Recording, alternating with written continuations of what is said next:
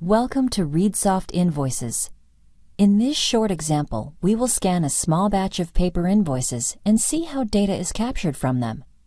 I have put my invoices in the scanner and I click Start to start the scanning process. The invoices now show up as thumbnails at the bottom of the screen. I can click on the thumbnails to take a closer look at the invoices. The software has grouped multi-page invoices together, which I can tell by the green frame around them. The scanned batch is now complete, and we can stop the scanning.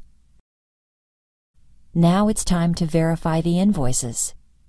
This is the first invoice, and I can see that all fields have been interpreted correctly. This is shown by the green dots in front of each field. I can have a closer look at each field by simply clicking on it. I can see the interpreted data, both in the list to the right and on the invoice itself. The software has automatically detected whether it is a debit or credit invoice and also found the currency. I now click OK. The next document is OK as well. But on the third invoice, there is an error. Amount fields do not sum up. This is signaled by a yellow triangle in front of the field. The software has assumed that the VAT rate is 0% based on an earlier invoice.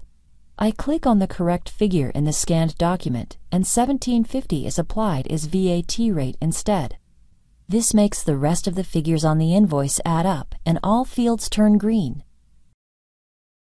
I click OK, and now get to a multi-page invoice with 3 pages. By clicking on the different line items, I am taken straight to the relevant page on the multi-page invoice. This invoice looks OK as well. In the next invoice, the software has learned the VAT rate $17.50 from the previous invoice and populated the VAT rate field with this figure. This invoice is now OK. The rest of my invoices seem to have been correctly interpreted, and I can just click OK to verify that all captured data is correct.